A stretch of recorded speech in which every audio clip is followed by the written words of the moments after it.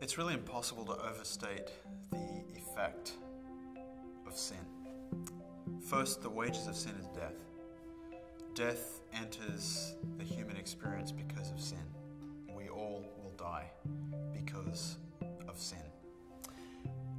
Second, we are cut off from God because of sin.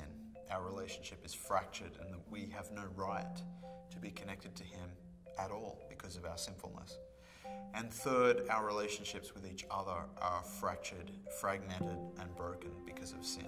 Because we choose to put our own needs first, put ourselves ahead of others, and are inflated by pride and selfishness and conceit, we fail to get along together in perfect harmony.